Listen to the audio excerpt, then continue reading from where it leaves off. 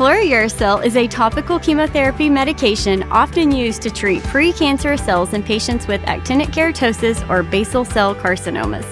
Additionally, Fluorouracil can be mixed with calcipotriene, a vitamin D analog that regulates skin cell production, which can shorten the overall duration of treatment. Always make sure your skin is clean and dry before each use and apply a very thin layer to the areas designated by your dermatologist. If you do not wear gloves while using this product, make sure to wash your hands thoroughly afterwards.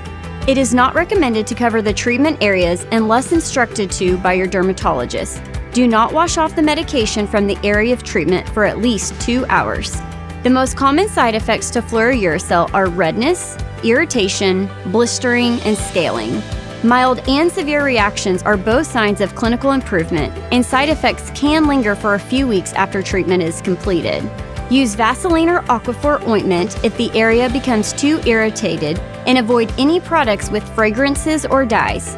If severe irritation occurs and leads to open lesions, avoid using on the broken skin.